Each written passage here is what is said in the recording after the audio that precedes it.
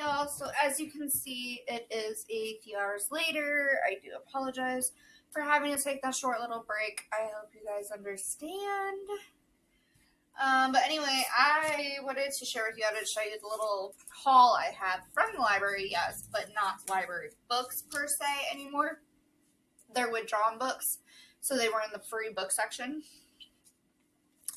First, I'm going to show you, though, it's so crazy to see this, and I'm so glad I looked because they literally just put these out. This is Finding Dory in the free book section. And then they had Ultimate 150 Cartoon Festival. I mean, it's disc 3, but it's like Betty Boop and Popeye and Casper and all that fun stuff. So these were a huge win, which is awesome. We love wins. Alright, then I picked up, I know, you guys are like, wait a minute. Aren't you trying to unhaul books? Why did you grab more? Well, I found 4 books that kind of spoke to me. One of them has green pages, which matches the green writing. So that's interesting. But I have no idea what these are about. Cover picked them up, title picked them up, that kind of thing. So let's go ahead and start from the bottom and work our way through. So I have a book called Too Far to Walk by John Hersey. It says, is there anywhere a young man so dull he would not sell his soul for experience? In this striking new novel, quite different from anything he has written before, John Hersey probes deeply, but with rich humor, into the aimlessness, boredom, and rebellion of a group of undergraduates in a New England college. In one of his remarkable insights into the problems of our times, he identifies their search for breakthrough, intense sensory experience of every kind, with the Faustian pursuit of illusion. John Fiske was a talented overachiever in his first year at Sheldon, but then he suddenly lost his drive, his sense of purpose and identity. One of his friends promises him all the extreme experiences of modern life. Love, war, orgy, beach coming, poverty, sex, protests, and protests against protests. And total freedom. First there is Margaret, simple, open, affectionate, but Fiske is restless and breaks with her after a marvelously funny and touching night in a motel. Then there is Mona, the bright, high-class whore who somehow knows quite a lot about how professors talk. This takes her home to its middle-class parents, and the masquerade turns into one of the most hilarious and yet moving scenes in the book. Even the devastating release of LSD is powerless to help Fiske, who finally realizes that identity cannot come to him artificially through any escape, drug, or indulgence, but must be dredged up from deep within.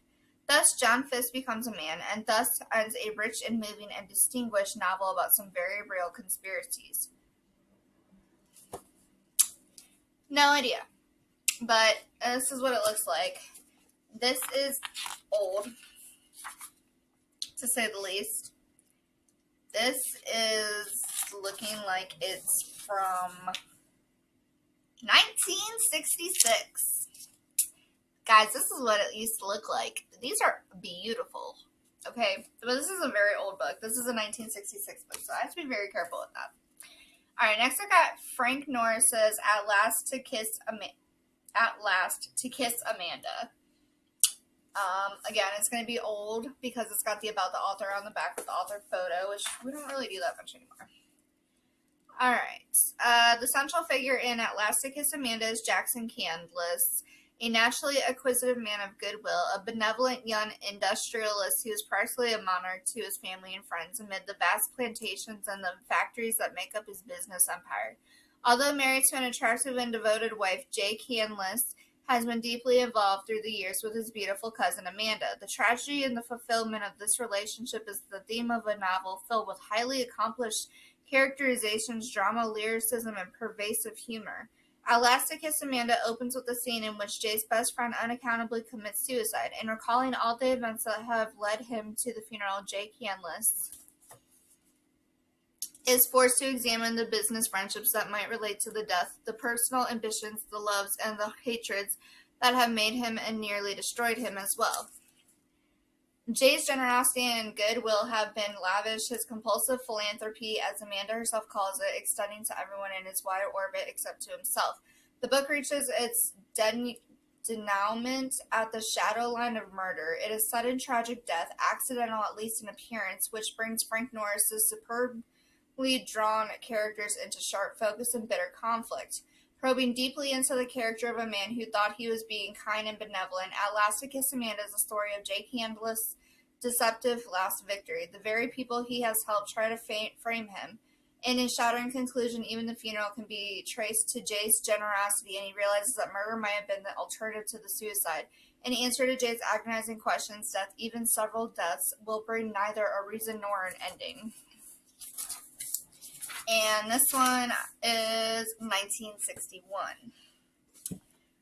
They sound very interesting. They're the very weird, basic dust covers, but they spoke to me. They're both the 1960s, so great storylines. I don't know why this one has green sprayed edges, just on the top of the, okay. Alright, then I have Tom Levine's Zero, and it looks like this. I don't know what I was thinking. I have no idea. The song ends with a crash, ripping cheers out of the audience. Fists plunge up through the sweaty air. Someone shouts, "You rock! You rock!" "Thanks a lot," the singer says into the mic as the bassist moves to check something on his amplifier and the drummer stands to adjust a cymbal. Here's the thing. If you had a couple of priceless sapphires and held them up to the rays of the setting sun in the moments after a Sonoran monsoon, they'd be lifeless next to this guy's eyes. So I'm a girl, sue me, but oh my god, my fingers ache for my paints, anything I can use to capture those eyes forever. A blank canvas, the ceiling in my room, one dirty wall of the graveyard, I don't care. I need my paint now, or my charcoals. It isn't just the color of his irises, it's the intensity in them I need to preserve for future generations. He's starting to sit down when our gazes meet. I freeze solid. Give me 1 second because I can't see. Alright, sorry about that. Alright. So nowhere to go, nothing to do, no one to talk to. For wannabe artist Amanda Walsh, who goes by the nickname Zero, the summer before college was perfectly mapped out because she got into an art school that would take her far, far away from Phoenix, except she didn't get must-have scholarship money. Had awesome plans with her best friend Jen, but they're not talking at all. Was fairly adept at dodging both of her parents through silence and evasion, yet somehow she's pulled into their fights, which just get louder and louder. Now Zero's prospects are looking as bleak and surreal as a painting by her idol, Salvador Dali. Will life truly imitate art, or will her new unexpected relationship with the punk skater boy and support from the unlikeliest of places help Zero understand that she's so much more than a name? As he did in this stunning debut party, author Tom Levine infuses Zero with memorable voices and relatably less than perfect relationships, making his storytelling totally addictive. Interesting. And this one is from 2012. So there's that. And then the very last one I have is The Big Love by Sarah Dunn. And it's just this really interesting photo of a bed with the big love. I don't know what it's about. I just saw it and I was like, interesting.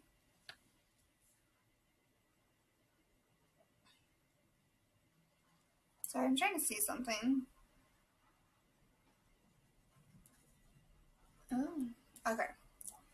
So, Allison Hopkins is firmly, undoubtedly, and undeniably in love. She and Tom live together. They send wedding gifts as a unit, and most important, they're happy together. Until the evening Tom goes out in the middle of a dinner party to buy some mustard and doesn't come back.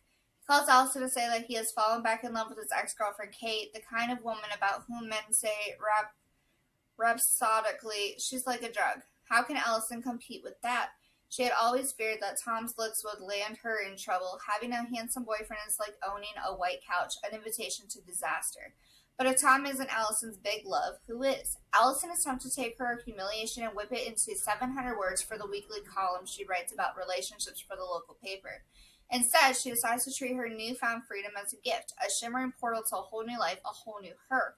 She risks a fling with her boss and makes the delightful discovery that movie sex, like that scene in Fatal Attraction, with the water running and the dishes in the sink, isn't a cinematic fiction. But that is just the beginning of Allison's quest for the big love. Applying her restless intelligence to all the questions of the heart in the modern age, is love in fact enough? Does an undefined yet presumably meaningless amorous encounter always turn out to be a mistake? What on earth do you tell your mother? Allison plumbs the depths and takes sight of the heights that love can lead to. With a sharp eye, a skeptical wit, and an insatiable appetite for bridging the gulf between men and women, Sarah Dent offers up a delectable first novel that is hilarious and heartbreaking, touching and true. Sounds really good, and it is a 2004 book. So, those are the 4 books that I grabbed from the library for free. So we have 1996 to all the way to 2012 right here. So, yeah, I know. But let's go ahead and knock that out of the park and get back to these lovely books here. These are the shorter chapter books for the Triad chapter. This is going to be part 10, I believe we're on. No, we're on 9. It's part 9. So without further ado, give me 1 second and I will start reading. As I said in the last video, if the chapters are more than, I want to say 8 or 9 pages, they will be done off screen. And I will let you know what is being unhauled with a huge unhaul video after we go through the shelves. But if they are short chapters like these 5 books in my hand currently are, we will get through the first chapter together on here. Stay tuned. Okay, so I think I have these in order now. So we're going to start with Dave Moody's, author of Hater, which this is Autumn. He's the author of Hater, which I have right here. We'll get to that one soon. But it's a survival horror since Richard Matheson's I Am Legend. And let's get started by doing it's from 2010. We'll do the prologue first. Billions died in less than 24 hours. William Price was one of the first. He'd been out of bed for less than a minute when it began. He was halfway down the stairs when he felt the first stabbing pains around the inside of his mouth and the back of his throat. By the time he'd reached his wife in the living room, he couldn't breathe. The virus caused the lining of his throat to swell at a remarkable rate. Less than 40 seconds after initial infection, the swelling had almost completely blocked his windpipe. As he fought for air, the swellings began to split and bleed. He began to choke on the blood running down the inside of his trachea. Price's wife tried to help him, but all she could do was catch him when he fell to the ground. For a fraction of a second, she was aware of his body beginning to twitch and spasm, but by then she'd also been infected. Less than 4 minutes after infection, William Price was dead. 30 seconds later, and his wife was dead too. A further minute, and the entire street was silent. Ooh! Carl Henshaw was over 3/4 of the way home before he realized anything had happened. The early morning sun was low on the horizon as he drove back from the Carter and Jameson factory just north of Billhampton. He'd been there since just after 4, fixing an insignificant repair which had hardly warranted him being called out in the middle of the night. Simpson, the wily bastard who ran the night shift there, was too tight to pay for new machinery and too smart to have his own men fix the problem when he could call someone else out. He knew the maintenance contracts inside out better even than Carl's employers. Never mind, he thought to himself as he tried to drink a cup of coffee with one hand, tune the radio with the other, and still keep the band moving. Being on 24-hour call paid well. And Christ, did they need the money?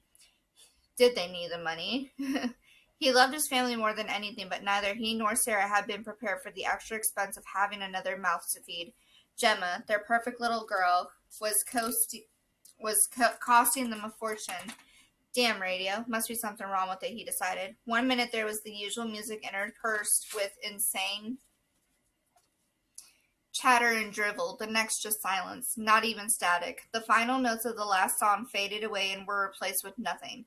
The sun flashed through the tops of the trees, blinding Carl intermittently. He knew he should slow down, but he wanted to get home and see Gemma before Sarah took her to nursery.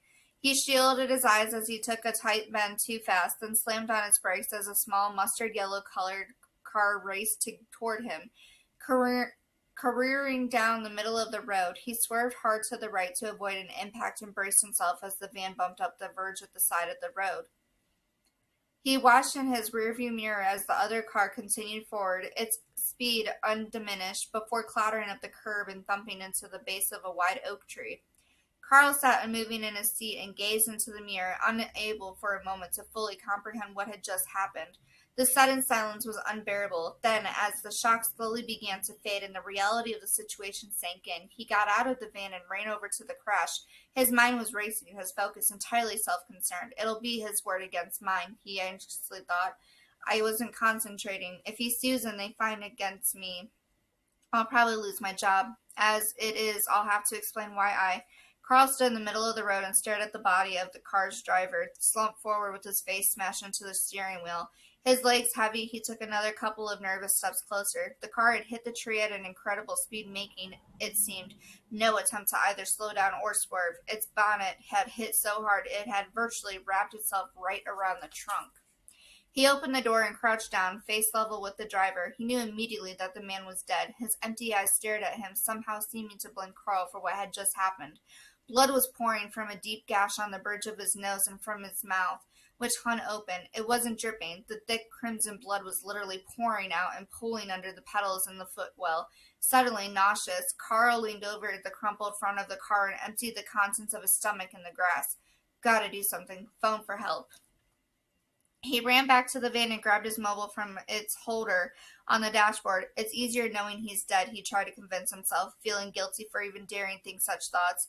I can just tell the police that I was driving along and I found the car crashed into the tree. No one needs to know that I was here when it happened. No one needs to know that I probably caused it. No one was picking up. He looked at the phone's display and dialed 999. Strange. Plenty of battery power left and the signal strength was good. He canceled the call and tried again. Then again. Then again. Then another number, then the office, then the number of the factory he'd just come from, then his home number, Sarah's mobile, his dad's house, his best mate, nothing. No one answered. Get a grip, he told himself, trying not to panic. There had been no other traffic on the road since the crash. If no one's seen you here, his frightened and flawed logic dictated, then no one needs to know you were ever here at all. Before he could convince himself otherwise, he got back into the van and started to drive. Maybe he called the police anonymously later, he decided, trying to appease his guilt. I don't even need to tell them about the body. I'll just tell them I've seen a crash at the side of the road. A mile and a half farther down the road, Carl spotted another car, his conscience getting the better of him. He decided to change his plan and stop and tell the driver about what he'd seen. There's safety in numbers, he thought. They could drive back to the scene of the crash, then report it together. As he neared the car, he saw that it had stopped, parked at an awkward angle across the dotted white line, straddling both lanes of the road. The driver's seat was empty, the door wide open. He pulled up alongside the car and saw that there were 3 people inside, a mother in the front and 2 children in the back. Their frozen faces were filled with agony and panic. Their skin was gray, and he could see trickles of blood running down the chin of the boy nearest to him. He didn't need to look any closer to know that they were dead. He found the lifeless body of the missing driver a few meters farther along the road, sprawled across the tarmac. Carl slammed his foot down on the accelerator and raced away, his head spinning, hoping every time he turned a corner that he'd see someone alive who could help him, or at least explain what had happened. The farther he drove without seeing anyone, however, the more obvious it became that in the space of a few miles' drive, everything had been changed. Forever. Whoa. Everybody's dead.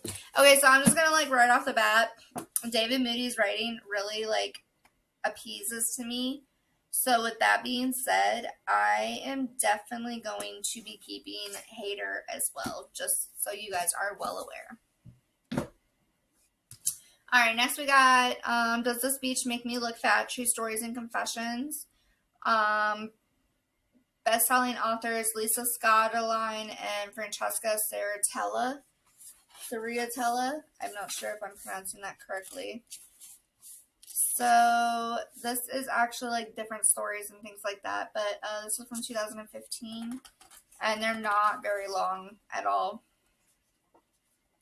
So Lisa did a introduction, It says, people go to the beach for lots of reasons, namely the sand, the sun, and the water. I go for the food. You might think there's no food at the beach, but if there's no food at your beach, come to mine.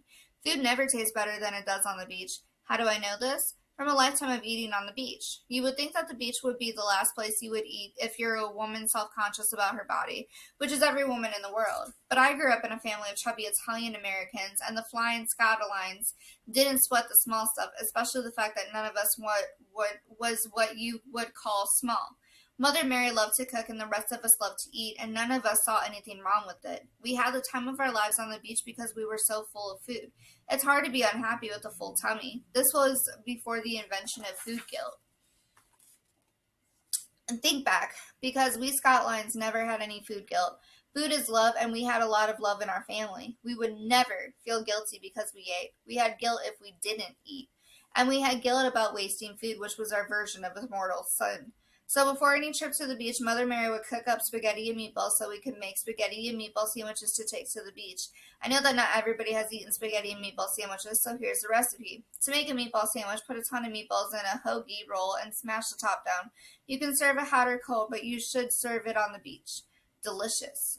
The spaghetti sandwich is made the same way. Put a lot of spaghetti on a hoagie roll and smash the top down. It also works hot or cold and is perfect for the beach because you'll spill so much tomato sauce on yourself that you'll have to go wash off in the water. Not that I ever did that. Less than 2,000 times. By the way, it goes without saying that you never put spaghetti and meatballs in the same sandwich. Just in case you were thinking about it, don't embarrass yourself or me. And of course, after we had our delicious meal on the beach, we would be looking around for dessert, and in those days, an angel would appear in the form of the ice cream man. This wasn't a man driving an ice cream truck like Mr. Softy, but a man who walked back and forth across the beach in the hot sun, wearing a white t-shirt and white long pants, lugging a massive cooler full of ice cream on his back. Mr. Tuffy. All the while, he'd be calling out, ice cream and ices, ice cream and ices, like a town crier for saturated fats. And we would get our ice cream treats the first round of the day, but certainly not the last. Because ice cream tastes better on the beach, too. There's nothing that doesn't taste better on the beach. Mother Mary used to smoke on the beach, and she thought even cigarettes tasted better on the beach. You can tell we weren't health nuts. So then it won't surprise you that we couldn't swim. Neither my mother, my brother, Frank, nor I could swim at all. We never learned how, and to this day we don't know. Don't ask why. The Flying Scotlands are full of mystery. But my father could swim, and so for exercise we would go down to the water's edge and watch him like 3 beach balls looking out to sea. So given my altogether adorable childhood, it's hard to understand how I grew up and acquired food guilt. I can't believe I ate that. A generalized fear of carbohydrates and a lifelong worry about my weight. And I'm always on a diet, and I just now gained back the 10 pounds that I had lost last month. But more and more, especially in summertime when I'm sitting on the beach, I'm learning not to sweat it, to go back to the child that I used to be, to see myself through the loving eyes of my parents, to eat on the beach, and not to worry about whether every little thing makes me look fat. In fact, not to worry at all. And so that's very much the spirit of this book. It's full of funny stories and true confessions from my daughter Francesca and me, and though we write about our bodies, we know that weight doesn't really have any weight with us. It has to do with the stuff of life, yours and mine as women in the world, and its warm little heart is a secret message. Enjoy. I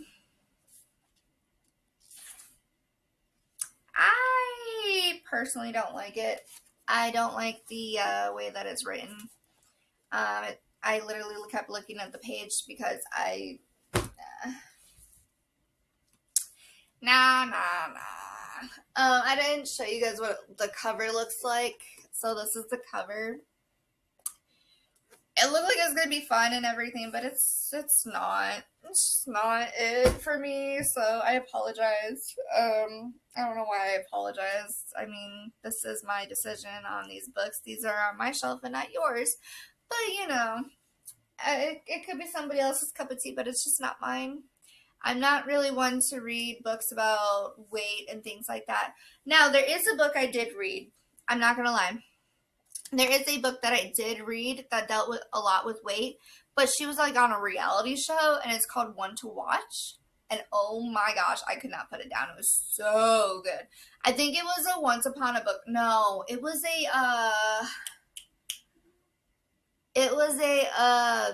Book of the Bug book. And it was so good. But let's get into the next one before I get too tired. We got 3 to go? Yeah, 3 to go. Alright, so next is Michael Allen Nelson's Hex, The Sisters of Witchdown. And this reminds me of a show because of the burning teddy bear bunny looking thing. I don't remember the name of the show though.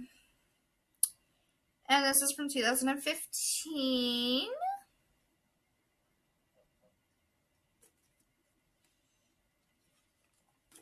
Alright, so it says, the first novel based on the Hexed comic. Lucy Jennifer Ignacio das Neves, Lucifer for short, isn't your typical teenage girl. She's a thief who survives by stealing bad things from bad people in the magical underworld, hidden alongside our own. So when a policeman's daughter, Gina, is kidnapped by an inexplicable force, Lucifer is the only one who has a chance at getting her back.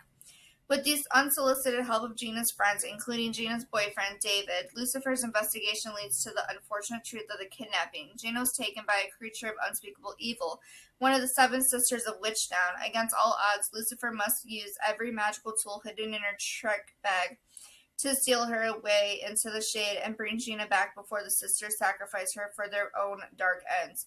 But the closer Lucifer gets to Gina, the closer she gets to David. Lucifer must risk her life confronting demons, witches, and the cruel demi-goddess who controls her destiny, all to save the one girl who stands in the way of Lucifer finally finding love. Prologue. Gina jumped when the phone rang. I hear a noise.